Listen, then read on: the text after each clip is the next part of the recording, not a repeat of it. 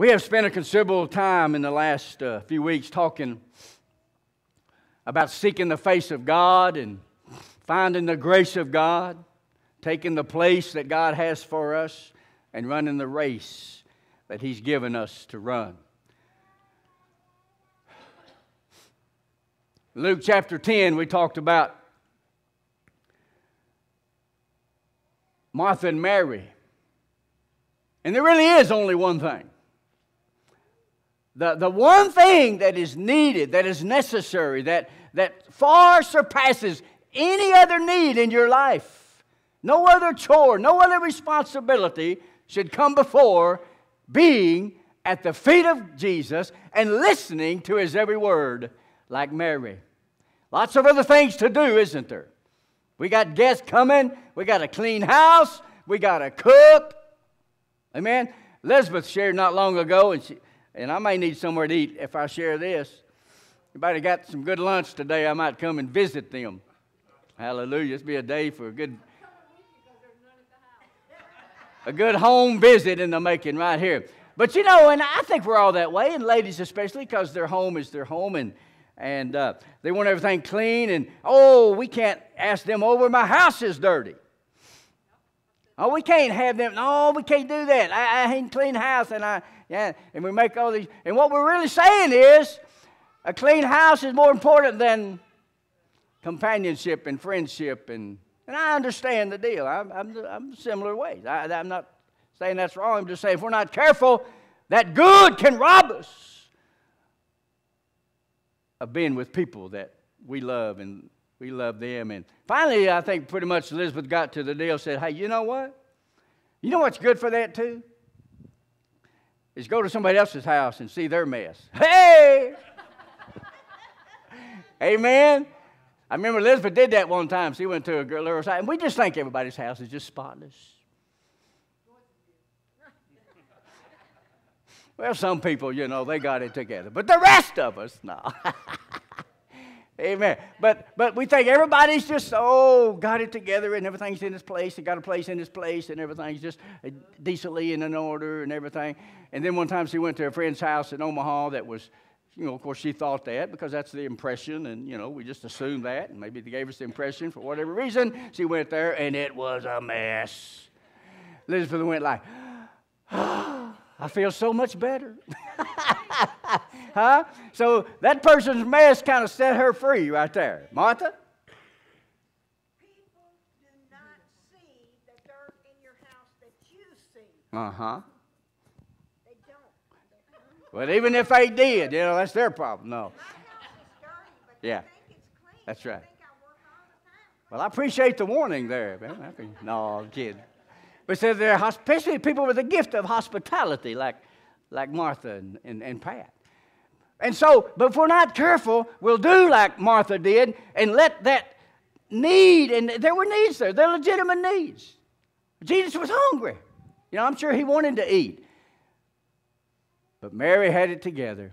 Said, you know, there's nothing more important than being at His feet. And so I want to say that again and emphasize that we're going to talk a lot about works and love. We've talked about that, how they are completely inseparable. And if you love God, you're going to serve God. If you love God, you're going to have the works to show for it. You're going to have faith, and that faith without works is dead. It's the love of God that compels us, amen? We don't do it to earn favor. We don't do it to earn His love. But because His love has been shed abroad in us so mightily, you can't help but serve. You can't help but let you be a vessel for the love of God that is in you and flows out of you. How do you do that? It manifests through serving and loving other people. Nobody's going to see the love of God unless they see it through you. You're the light of the world. You're the salt of the earth. You get to reflect Him. We have the privilege of representing Jesus to a lost and dying world. And so we're going to seek His face. Amen.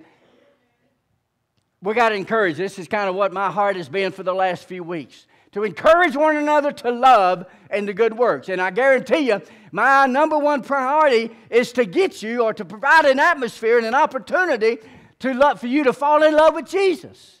Love Him with all your heart, soul, mind, and strength. Be filled with the Spirit, and I guarantee you those other three things are going to fall in line. If you really love God with all your heart, soul, you're full of the Spirit of God, you're going to find your grace. You're going to take your place, and you're going to run the race because you love your Savior so much. You're not doing it out of a duty. Boy, you're doing it out of a love for God, and you want to serve God. So number one thing is love. Love God and love others. And it manifests Himself in you serving other people. We got to encourage each other to do that. Amen? So love and faith and works, they're inseparable. And again, you can't know the Lord and not do many good works. Now, we know a lot of people doing good works, and they're not doing it in the name of the Lord. They don't love God. They're doing good works. Right? Jesus talked about them in the Bible. They were casting out demons. They were prophesying, doing many wonderful things, mighty things in my name, but He didn't know them. Seek the faith. It's knowing God. Amen? It's knowing Him. It's having a relationship with Him. It's having intimacy with God. And if we can do that as a church, as elders, our primary responsibility is for you, provide an atmosphere and an opportunity for you to know and love God. Can't make anybody love anybody. That's your decision. Amen? But I guarantee you, if you're really in love with Him and you're flowing, you're full of His Spirit, boy, Pastor, how can I serve God? What can I do? In other words, I ain't going to have to tell you to serve other people. Amen? You're going to be doing that. It's a natural flow of the love of God that is in your heart. You'll do many wonderful works. And we'll take that good news and we'll put it with the good works, and we will be the salt and the light of the world. You are anointed to serve. Amen? You're gifted. The power of Jesus lives in you. If we can get a hold of that, boy, fear has no place in our life. I'm talking about the overcoming resurrection power of Jesus Christ in you. Woo! I'm glad you're excited as I am this morning. Hallelujah. Woo! There you go. I know you are, just not crazy like I am. Yeah. Angel, about that. Holler, Angel. Let me hear you holler. See, there she hollered. Some people holler differently than others. Amen? Praise God. Sean, let me hear you holler there. Woo! See there, he got a holler right there. You know, there is scriptural basis. That's Psalm 67, I believe it is. Shouting to, no, 47. Oh, help me, Jesus. One of them, either 47 or 67. Shouting to God with a voice of triumph. No, it doesn't. It says, clap your hands, all you people. Shouting to God with a voice of triumph. Hallelujah. All right, they won't charge you no extra for that. Glory to God. But you can pay me. No, I'm kidding. But because we're salt and we're anointed and we can represent Jesus to the world, we can have influence, we can really have an impact upon our society. I believe we can change the culture. You can change the culture and the atmosphere of your home. You can change it of your neighborhood. Come on. Don't shortchange the Lord. And we're surrendered to Him. We can have an influence in our workplace. Amen? You can change the nature and the atmosphere and the culture of everywhere you go because of Jesus Christ and the grace of God in you. And so we're talking about a life spent for Jesus. And Paul said it very, very plainly. He said, I will most gladly spend and be spent for your souls. I'll give what I have, spend, and I will give all of myself. I'll be spent. And I'll tell you this morning, unless you're living a life spent for Jesus, you're living a life that ultimately will not be fulfilled. Your life will not be fulfilled. You were made to serve God. You were made for the pleasure of God. You were made for the fellowship with God. You have a purpose, and when you're in that purpose and you're walking in that purpose, then you'll be fulfilled. If you don't do it, then you'll be empty. You'll be wondering, all my life, what's my purpose? What am I supposed to do? And you'll never really be happy. God wants you happy. You know why? Because He made you for a purpose, and that when you're in that purpose, when you're in that place, and that sweet spot, if you will. See, He's the maker. Now, as I mentioned before, you know, this phone's made for a purpose. And if you look at my screen, you can see I've used it looks like for a hammer. I really didn't, but it sure broke up enough to be thoughtful. But the person that made this phone over there in Korea, or I believe Korea, Samsung, they wouldn't be happy if I used this. If it doesn't serve the purpose it's made, the maker's not happy. Amen? And if you don't serve the purpose for which you were made, God is not pleased. He doesn't have pleasure. He really takes pleasure in His people when they're serving Him, loving Him, and doing what He designed them to do. Ooh, that's good. Everybody say amen. And so we have an opportunity to live our life, spend and be spent for your souls. For your souls. And so we're seeking His face and finding His grace. Paul told Timothy, devote yourself to your ministry. Fulfill your ministry. Don't miss the opportunity to do what God has designed you to do. Don't go to the grave saying, I wish I would have, if only I had. Well, what if I would have? Knowing to do what's in your heart to do, God put it there, and because of fear, because of some other situation, we refrain from doing what God wants us to do, to step out in faith and do it for God, and then we get to the end of our life, and we die with regrets. I want to die like Joshua. He did everything that the Lord commanded him to do. He left nothing undone. As I said before, weeks ago, I want on my epitaph, my gravestone. What did I say? Nothing undone, all things well done. I hope they can put that on there when I go home. Nothing undone, everything well done, thou good and faithful servant. Hallelujah. And so we take our place. Beautiful scripture there in 1 Corinthians 12:18. Take your place. What are you talking about, Pastor? The scripture says, God has set the members in the body. Amen. As He has purpose. To set in place. God sets people in place. Amen. And when you seek God full of His Spirit, God will place you, because of your gift and the anointing He has on your life, He will place you in the body to serve where you're most productive, most helpful. God has set the members. Set the members. And then we get the opportunity, the privilege to run our race. And we run it with endurance. We run it with perseverance. Paul said, I'm going to finish my race. Finish the race. None of these things move me. Man, the trials and temptations and things that happen in this world, none of these things move me. Why? That I might finish my course. This was his heart, his passion, his goal. I want to finish what God has put in my heart to do. He says, I am compelled. Woe is me, he says, if I don't preach the gospel. How terrible it would be. We need to have that attitude. Boy, it'd be a terrible thing for God to bless me, anoint me, and gift me with all that He has, and I not use it for His glory. I squander it. I don't take advantage of every opportunity. I live my life my way, selfishly, go through life for what I can get out of it, instead of spending myself for the kingdom and for the glory of God. Poor Paul, I hear his heart. It would be so terrible for me and you and me if we don't do what God purposed and designed us to do. Necessity is laid upon me. And God works in teams. Amen?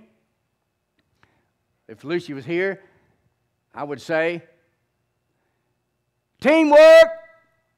And she would say, makes the dream work. So, y'all say it with me. Teamwork. Amen. We hear about Paul. We read about Paul. Turn with me in Romans chapter 16. This just blesses my socks off. Because we read about Paul and think, oh, the wonderful, the great things he did. I'm not denying that. I'm not belittling that. The Apostle Paul, come on. Mighty man of God. Amen. But I guarantee you what, he didn't do it by himself. And I'm here to tell you, I believe God, He sent them out 2 by 2, didn't He? The disciples. He sent out the 7. it's teamwork. How many of y'all watching the Final Four, Final Eight, or whatever? Getting down to the Final Four, isn't it? Teams that they don't always have the best players, but they have the best teamwork, the best spirit. They don't have ball hoggers on the team. They don't have people there wanting the glory, individual glory. They want the team to win. And as the guy said last night, and I'm sorry he beat Kansas. I should have even brought that up, Ed. That's okay. It was not Kansas State, was it? It was the other school. Anyway, it wasn't Kansas State. It was Kansas. But the guy said, we're playing as a team. We love this sport. And he didn't talk about, well, I'm good, and he was the number one player. They called it, I don't know what the Mark or something. Anyway, he was the very, to a large degree, responsible, but he gave the credit. We, our team, we love this sport. We work together. We're fighters. We get the job done. And God never designed any of us to work individually. I listened to a little of that interview, those two young men. Yes. The stars for the opposing team. Yes. One of them said, I give credit to the Lord Jesus Christ. Hallelujah. The other one had a tattoo of the face of Jesus on his shoulder. Wow. Wow. And I noticed, it was strange to me, I didn't notice that, but I noticed the lady that was interviewing, it might have been the same interview, said, God bless y'all. I never heard that. This was the sports person. Never heard them say, well, God bless you. I hear many times the athlete, give glory to God and say, God bless y'all and all that. But I thought, that was strange. I didn't get in on all the interview. But we've got to give God an opportunity to let us work together, partner together with other people. You can do a whole lot more together than you can separate. And God gets the glory. Romans chapter 16 blesses my heart. And look at there with me. I can't pronounce half their names. I've never been to Bible school. And I went to A&M. They didn't teach us Romans 16. No.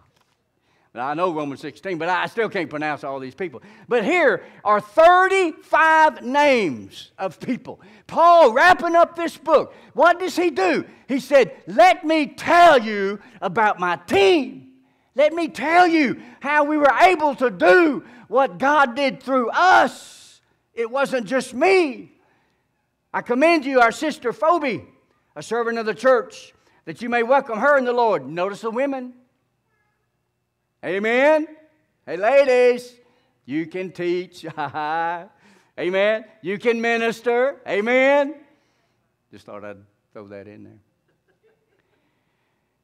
To help her whatever she may need. She has been a patron of many, and of myself.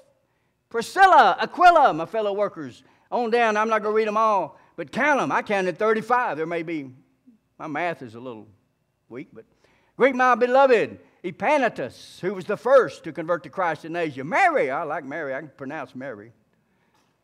Andronicus, Junia. Oh, I like down here, later on it says Justice. That sounds like an East Texas, redneck. Oh, Justice. Hey, don't forget Justice, man. J-U-S-T. Oh, Justice, All these fancy names you can't even pronounce. And then there's Justice. I like Justice. But Mary, Andronicus, Junia, Amphilius, Urbanus, Stachys, Apelles, Aristobulus. Woo! Rufus. There you go. Herodian, Narcissus, Tryphene, Tryphosa. Ooh, if I ever have more children, I'm going to name them Tryphosa and Tryphene.